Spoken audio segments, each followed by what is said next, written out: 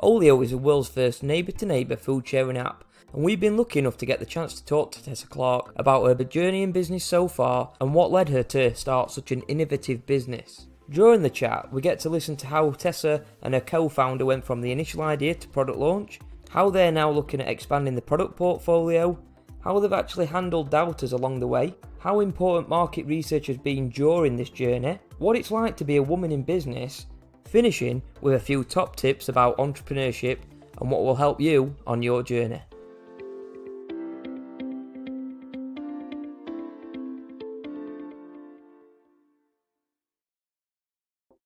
Hi Tessa, do you want to introduce yourself? Yeah, hello. So as you said, I'm Tessa. I'm co-founder and CEO of Olio, which is the world's first neighbour-to-neighbour food sharing app. So food sharing apps. Can you tell us a bit more about why, first of all, like you went into the app market? What was it about a food sharing app that really caught your eye or really thought that's a great business venture to go down? Well, I think I should start off by saying that I had never imagined that I would be an entrepreneur. It always felt like it was something that other people who perhaps didn't look like me did. And I went off and actually, after university, pursued what could be described as a fairly classic corporate career.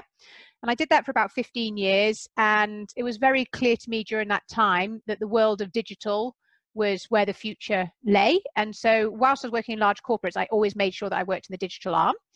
But the inspiration for Olio took place 5.5 years ago now. So I was living in Switzerland, moving back to the UK. And on moving day, the removal men said to me I had to throw away all of our uneaten food. And I'm a farmer's daughter, so I know how much work goes into producing the food we all eat every day. So I wasn't prepared to do that. Much to the irritation, I set out onto the streets, armed with my food, trying to find someone to share it with. And to cut a long story short, failed miserably. I went back to my apartment. I wasn't to be defeated. And so when the packing men weren't looking, I smuggled these sort of non-perishable food into the bottom of my packing boxes.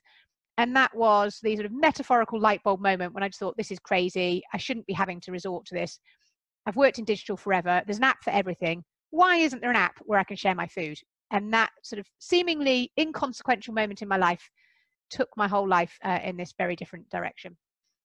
I think that's why we really wanted to speak to you, Tessa, because obviously we heard you at Disney Live, and we just thought it was a really interesting story, and the way that you brought it all together of how you went from a corporate career to becoming an entrepreneur. And like you said, you didn't really set out to do that.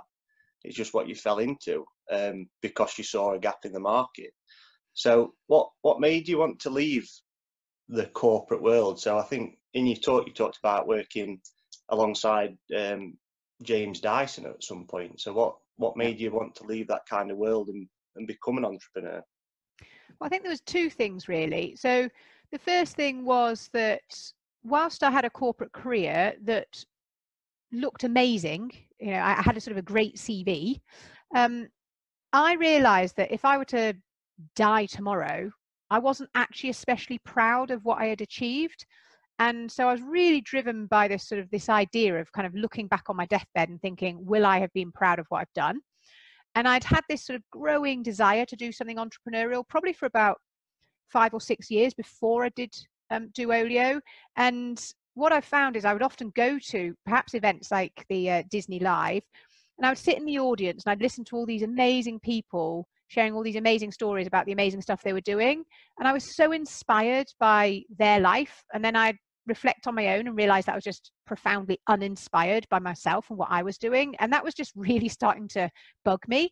And then sort of what really gave me the push though was having that experience and identifying a problem. And I think that's a really important thing to highlight, is that during those 5 years when I thought I wanted to do something entrepreneurial, I had sort of beat myself up because I didn't have an idea.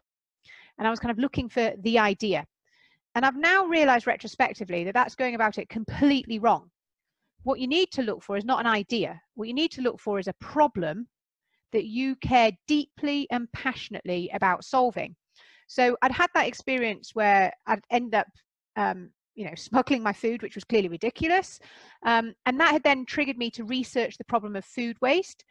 And what I discovered, sort of very briefly, is that globally 1/3 of all the food we produce each year gets thrown away, which is worth over $1 trillion. 800 million people go to bed hungry every night, who could be fed on a quarter of the food that we waste in the Western world. And if it were to be a country, food waste would be the third largest source of greenhouse gas emissions after the USA and China. And then, as we look to the future, we've got another 2.2 billion people joining the planet. We need to increase global food production by 50%. We have no idea how we're going to achieve it. And then on top of all of that, I discovered that half of all of food waste takes place in the home. So once I'd gone through that journey of learning about just this problem, it was just so clear to me that it had to be solved. And I thought, and my co-founder Sasha thought, that actually an app that connects neighbours to share could make a massive dent in solving the problem of food waste in the home. And that's the final thing that I would sort of say was critical to me setting up Olio, was that I had a co-founder. So I probably wouldn't have had the courage to launch Olio by myself, but I'd explained this idea of a neighbours neighbour food sharing app to one of my closest friends, Sasha. She immediately got it, and there's definitely some sort of safety in numbers, and we knew that we were super sort of compatible and complementary to one another. And so all of those factors, it was the right time in my life with the right problem, with the right co-founder. That is then what gave me the impetus to bring Olio to life. That is such an interesting story. Like, it's brilliant. You've been in corporate. I suppose, did you feel restricted before I move on to Yes. Yes. So I have been reflecting on this sort of quite a lot, actually. And I have realized that I spent quite a lot of time in my corporate career feeling a little bit uncomfortable, if I'm being honest. So I did very well, but feeling quite uncomfortable. One, I think because I was the only woman in predominantly male environments. And so you just sort of operate in a way that wasn't necessarily super comfortable to me. And then second, I was always someone who could see the future, who could see what needs to be done. And so I would get quite frustrated by a lot of the sort of bureaucracy and the slow pace of a large corporate. And so now I sort of reflect back on it. It's kind of probably obvious, given who I was, that I would always be an entrepreneur, but it took me 15 years to have the courage and conviction and sufficient sort of self-belief, or maybe not even self-belief, but I just thought, F it, I'm going to try it. Got to that point, you thought, I've had enough. Like, exactly. Exactly. When you're at that point where you thought, you know what, there's got to be an app. I'm fed up with this. You've got your co-founder, and you believed it would happen. What part did market research play in this? Did you do any market research, or did you have a gut feeling that it'd work? So a gut feeling is really powerful, and that sort of inner conviction is the thing that will sort of keep you going through a long entrepreneurial journey. But it is nothing without the market research to back it up. And actually, it's the market research that sort of reinforced that gut conviction.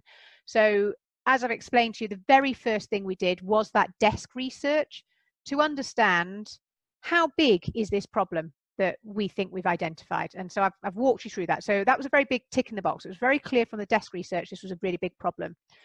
The next question, though, we had to answer was, well, just because it's a big problem, it doesn't mean to say that anyone cares about it. Yeah. So we need to test and validate whether people care about it. So what we did was we created a market research survey using a tool called SurveyMonkey at the time. Now we would use something like Typeform. And essentially, we just posted it out into lots of local Facebook groups, asking people's opinion about sort of food waste and did they waste food? How do they feel about it? How would they feel about sharing with a neighbor, etc. And the critical data coming out of that was, firstly, that a third of people told us that they were physically pained throwing away good food. And we deliberately used extreme language like that. We didn't want people to just go, yeah, food waste is bad. Because if you are physically pained by something, that's a very clearly extreme problem that you probably want solving. So that was great. 1 in 3 people said they were physically pained throwing away good food. And then the other thing was that over half of the users said that they would be prepared to go to a neighbour's house to pick up free food. So that was fantastic. So we'd identified it was a big problem on paper. We'd identified that it was a problem that people cared about. But that didn't mean to say that people would take the next step in our hypothesis, which is to actually share food with a stranger/neighbor. And I think a mistake a lot of entrepreneurs make is they jump straight to building an app. And building an app is very, very expensive. It takes a long time, and also it costs a lot to maintain an app. So you should only build an app if you're absolutely convinced that you have a product that the market wants.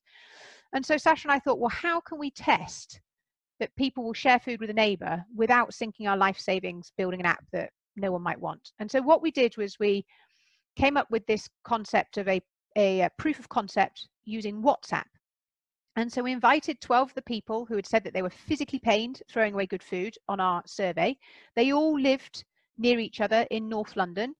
They didn't know each other. We didn't know them. We reached out to them via email and said, hey, would you take part in this sort of crazy experiment we're going to do for 2 weeks? We're going to put you on a closed WhatsApp group with people who live near you. And if you have any surplus food, this is the group of people that you can share it with. And so we waited with sort of bated breath for, I think, at least 24 hours to see, oh my God, is anyone actually going to share some food? And then boom, I think it was like on a Monday morning, someone shared the first item in there. And that was so exciting. And then within sort of, I think, 23 minutes, one of the other people on the WhatsApp group had requested it. And then over the next 2 weeks, we saw several kind of neighbor-to-neighbor shares take place via the WhatsApp group. And then what we did after that proof of concept was Sasha and I met with all of those 12 people in coffee shops all over North London. Really weird meeting them sort of face to face for the first time. And we asked for their feedback. And they told us 3 things. They said, 1, you absolutely have to build this. 2, it only needs to be slightly better than a WhatsApp group. And 3, how can I help? And sort of points 2 and 3 were absolutely critical for us, because 2, it only has to be slightly better than a WhatsApp group, is so important, because when you're wanting to launch something, you think it needs to be perfect. It's like you're putting part of yourself out in the world and you feel like it has to be perfect. And that is absolutely the wrong thing to do. You just need to get a product out as a basic product, or what's called an MVP, a minimal viable product or proposition, out into the market as quickly as you can to get feedback. And so, for example, making that real for you, prior to that proof of concept, we had assumed that we had to launch Olio with ratings and reviews, because surely we're sort of connecting neighbors / strangers to share them. We must have ratings and reviews. But then when we realized it only has to be slightly better than the WhatsApp group, we're like, no, we don't. Not for our early adopters. They don't need that. And so we launched without that feature. And it actually took us, I think, almost 2 years post-launch until our users told us that ratings and reviews was sufficiently important that that needs to be the next feature that we built.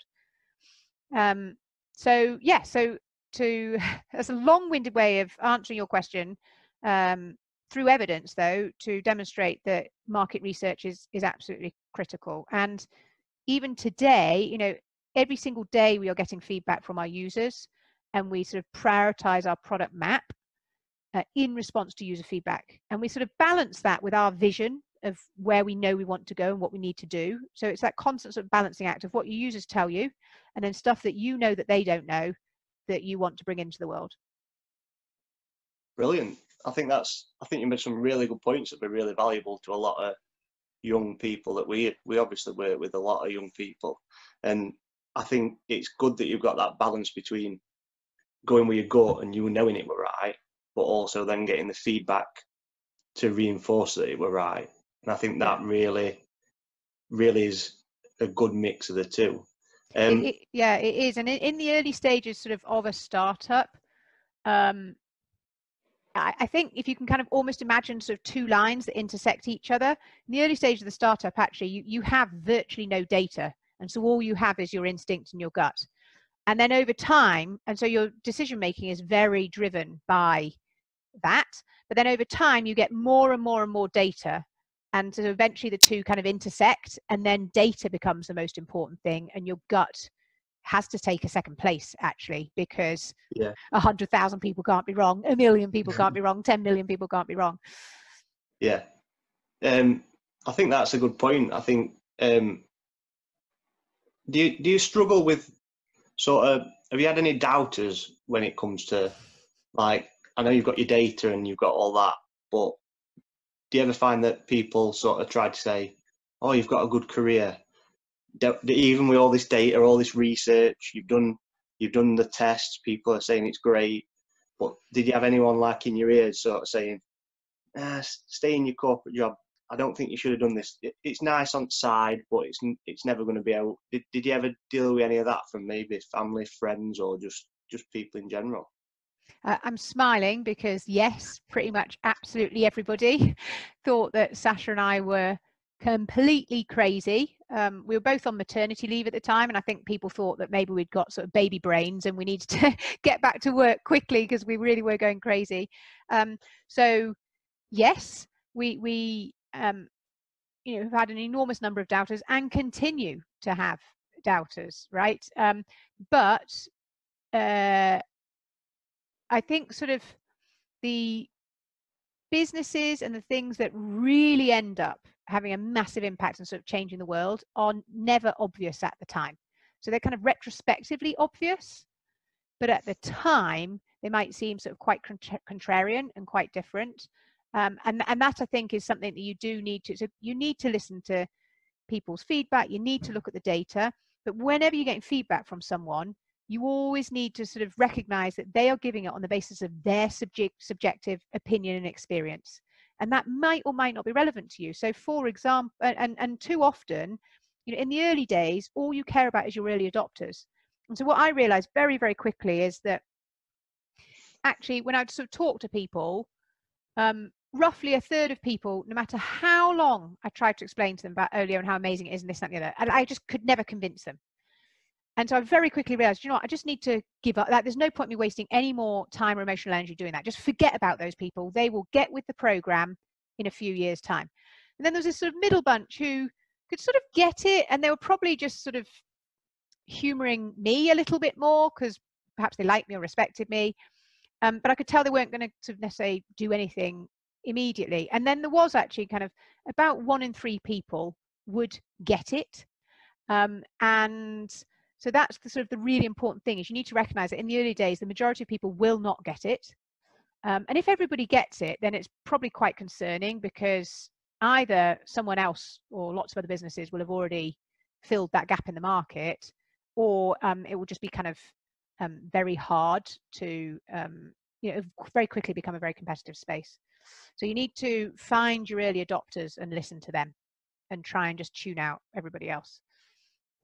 Suppose those early adopters become your fans, don't they, over time? Because they've been with you from the start. So do you still feel like there's something that you get more from them than you do the newer clientele? Yeah, I mean, sort of human emotions are contagious. And so when you're a founder, for the first sort of months, years even, certainly if you're a first-time founder, you'll feel like a complete imposter, even saying the word founder, even saying the word entrepreneur. I know Sasha and I had that for a very long time. But you then get that sort of positive feedback from people who are really passionate about what you do, and that would give you the confidence and the courage to sort of carry on. And we take a lot of inspiration from our early users and our early fans. They kind of help us through the dark days and the down bits of the experience. No, that's fantastic. And I think just touching back on a previous point, when you said about not having to have a perfect product, because I think that's what too many people care about. And I know with the business students we teach, and even ourselves, when we've had a business idea, we don't want to launch it until it's perfect. And then we got to a point where, like you said, it's like, you know what? It doesn't matter. Put it out there and we'll develop it. The market research will tell us, people feedback, the market speaks. If people download it, if people buy it, if people give you that positive, then it's probably okay. And then you can improve it. So I think that's probably an important point and message for anyone to take out. It is critical, and it is extremely counterintuitive. So you will be constantly thinking, just one more thing, just one more improvement, just one more, and you've just got to stop that. So perfection is the devil of done, or whatever the expression is. You just need to get something extremely basic out so that you can get real data and real information. Because the problem is that you are sort of a market of one. You're just one person with all of your sort of biases and this, that, and the other. And the quicker you can get your product into the hands of real people, now it needs to be your target market, okay? So it needs to be those early adopters. But the minute you can get it into the hands of those people and start responding to that, that's when you start to get traction. Okay, so in terms of, you touched on earlier, like you were in the corporate world and you felt like it was a male-dominated especially the company you're working was male dominated, made you feel uncomfortable. And I think women in business and leadership positions and more so the pay gap is a real talking point at the minute. But I think just in general, how have you found it being a woman in business? Has it given you any advantage at all in certain scenarios? What disadvantages or circumstances, or how have you felt about its disadvantage? Yeah, or do you think it actually has made no difference and you could just cut through the noise? Yeah. It's a really interesting question. So I think in my early career, so probably all the way until my early 30s, I did not think that being a woman in business had impacted me in any way, shape, or form. I genuinely didn't. I felt like I'd been able to progress my career. I hadn't experienced overt sexism. I didn't think it had impacted me. Once I hit my early 30s, though, and I became sort of, quite senior, I realized that actually there were very few sort of women at that level. And I think in many ways I was often perceived as a threat because I was different. And it was sort of increasingly difficult to get things done, because I do think that women are sort of held in business, are often held to a different standard than men. But I can remember having a really, really sort of bit of a mind-blowing experience a few years ago where I attended an event and it was for women only, and it was about fundraising. And there was a room with, the panel was sort of 5 women. There's probably 100 women in the room. And at the end of that session, I reflected on just how comfortable I felt. It just like everything felt natural. I felt at ease. I felt at home. I felt comfortable. And I had this blinding realization that, like, oh my God, that's how men feel the whole time. And actually, I've spent my whole career feeling slightly uncomfortable, needing to put on a mask, needing to act and behave in a certain way. And I was like, wow, okay, actually. And when you're living with just this, I just got used to it, that for me, sort of progressing in my career required me to feel slightly uncomfortable. And so that was sort of quite an eye-opening moment. And then I had another equally eye-opening moment a week ago where I read a blog post, and it was by a guy writing about 6 of Silicon Valley's most amazing product managers. And the first one was a woman. I'm like, yay, a female product manager. She was someone at kind of the Apple Mac. And then the second one was a woman. I'm like, oh my God, 2 female product managers. That's amazing.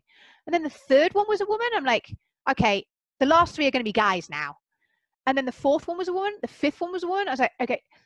And then I sort of messaged someone on my team and I said, wow, who's also female, who's a female product manager. And I said, wow, this is how men feel the whole time. Like, they're used to seeing lists that are just all guys, or panels that are all guys. And I've literally never read a blog post in my life that has called out, that wasn't specifically about women in tech or women in product. It was just saying, here is excellence in product. They just happened to be 6 women. So I think, thankfully, kind of overt sexism, its day is hopefully over. It's not totally over. I know, the Me Too movement is evidence enough of that. But I think that actually what is a bigger challenge for a lot of women and people of color, and people who are from different socioeconomic backgrounds, is that we don't have yet a truly inclusive business environment. And where I get, so I think that just sort of, that structural element is a challenge for people from a diverse background. When it comes to the startup world, I'm afraid I found myself getting really quite frustrated. And I have felt that being female has been to my detriment in one area only, and that's in fundraising. So in terms of running a business, recruiting a team, delivering traction, all that kind of stuff, I think being female has only been an asset. But in fundraising, it's been challenging because last year in venture capital, only 1% went to female founders, 89% went to male founders, and the delta went to mixed teams. And so that's really off-putting odds when you're going out to fundraise. And the reason why I get so angry about it is, I think the reason for this is because what I call the gatekeepers of capital So the people who are taking the decision, the investors, are not a diverse group of people. And so they tend to invest in non-diverse founders. And yet when I look at the founders who are bringing to life the businesses that need to exist, who are solving the world's biggest problems, they are such an incredibly diverse group of people. And so for too long, I think venture capital has backed the 1% and has overlooked the 99%. And yet the 99% are the ones who are quite literally saving the world. But I think the good news is that sort of collectively, I think the industry is starting to wake up to that. And there are lots of diversity initiatives underway. So hopefully it will be changing rapidly. The eye-opening part for me, what you said in that, is that you felt like, wow, this is what men must feel like all the time. And I've never really thought about that, to be honest with you. Like, I've never thought like, yeah, I am, especially being a white male, I am definitely in and around that a lot. And I think it's a really good insight into like just the mindset. But I like how you said you felt like it never bothered you and you didn't feel like it impacted you. What's your goal with Olio overall? So when will you look back and sort of think, yeah, we've really done what we set out to achieve? Well, we have an enormous goal for Olio. It's kind of terrifying to say it out loud, but I do, because what gets said gets done. So our goal is to have 1 billion people using Olio within the next 10 years. And the reason for that is very simple. If humanity wants to stand any chance whatsoever of mitigating the worst effects of the climate crisis, then we have got to stop throwing away our food and stop sort of consuming all of these sort of non-food, other household items that we do. So buying brand new, using it for 5% of its life and tipping it in the bin, and sort of buying some more again. And so our sort of vision of a world is one where everybody is connected with their immediate community, and we are sharing the world's most precious resources, whether it be food or non-food items. Because on the non-food piece, so just to clarify on that, Olio has a non-food section in the app where people are able to give away their unwanted toiletries or cleaning products or kitchen appliances, books, clothes, toys, etc. And that's super important. It's just as important as the food aspect of what we do, because the average American home, for example, has 300,000 things in it. And the average British home will not be far behind that. And the problem is that is the world's precious resources trapped in your home that is not being used. And the reason why that cannot continue is best exemplified by this very simple concept called Earth Overshoot Day. And so that's the day in the year in which humanity has used all the resources that the Earth can replenish in a year. And back in the late 60s, when it was first measured, Earth Overshoot Day was the 31st of December. So it meant that humanity used in a year what the Earth could replenish in a year. Happy days. Fast forward to last year, Earth Overshoot Day was the 29th of July. And so what that means is that every single thing that every single one of us, 7.5 billion people, consumed after the 29th of July last year was net depletive to the planet. And so it doesn't take a rocket scientist to figure out that 7.5 billion people consuming in that way, rapidly rising to 10, cannot continue. We live on a world that is made up of finite resources. And so that's why we want to sort of move from the current model where we extract resources, use them for 5% of their life, toss them into landfill and start over, to a much more circular sharing economy where actually resources are being used again and again and again and again in amongst our local communities, in the way, by the way, that humanity has always shared, apart from in the last kind of 50 years or so when we've gone so far off-piste. You make so many valid points, and what you got me thinking there was, at the minute you focused on food waste, but you mentioned so many other areas and important categories that are important for the earth and people today. Yeah. Is there any scope? Where are your plans long term? Could you go into other markets? Is it just always going to be food? So we've started off in food. We've now got a non-food section, which is actually growing extremely fast right now. And then later on this year, we're going to be adding 2 new sections. So one called, so the sort of the food and non-food section is all about giving stuff away for free to your neighbors, stuff you just don't want, you want it out of the house, but you don't want it to go to waste. We're going to be introducing a new section in the app this autumn called Borrow, which will be connecting neighbours so that they can lend and borrow items to one another, like a drill, like a fancy dress outfit for your kid, like a popcorn maker, like a cat carrier, sort of all those things that you only need to use maybe once, maybe twice a year. It doesn't make sense for every household on the street to have one of those stuffed in their house somewhere. We should be connected with each other to lend and borrow things to one another. And then another new section that we're also going to be experimenting with later in this year is called Made. And that will be where we connect neighbours to sell homemade food and handmade crafts to one another. Because we think that in particular as a result of COVID, we're becoming a nation of makers. We're kind of reconnecting with many of those traditional pastimes, I guess, if you like. And we're increasingly wanting to actually, isn't it lovely to buy some jam that's been homemade by someone 3 doors down from, you know, something that was grown organically in their garden, rather than buy a horrible, soulless jar of jam from a supermarket, you know, that's full of God knows what. So yes, we will continue to sort of develop the Olio proposition, but always very clearly anchored around our USPs, which is sort of hyper-local. It's always about connecting you with your immediate neighbours, and it's always about enabling people to lead a planet-friendly life. So it's all about kind of sustainable living. So essentially, you're keeping those values that have been at the heart of why you set up in the first place, but you're diversifying so you can effectively reach more people. Correct. And help more people and grow as a business. Exactly. We want to make Olio sort of more useful to more people. And if it's more useful to more people, it'll be more top of mind, and it will be used more often, which will, in the end, encourage more food sharing, which is our ultimate goal as an organization. That's why we exist, is to solve the problem of food waste in the home. But we think that we've got to provide make the app more useful to more people, and that will end up in more food being shared. So by diversifying, I suppose, your product range, if you like, ultimately that might drive you to have more customers, which then will come back into the original product portfolio.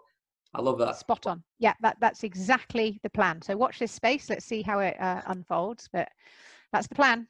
Really like that. Just before we go on, the recording's we've only got one more question, but it's a really important one about like entrepreneurship and advice to shoot. We've only got 2 minutes left on the recording. So I'll keep it fast. Okay, yeah, go for it then. Yeah. So advice for entrepreneurs or business, young people wanting to potentially start a business.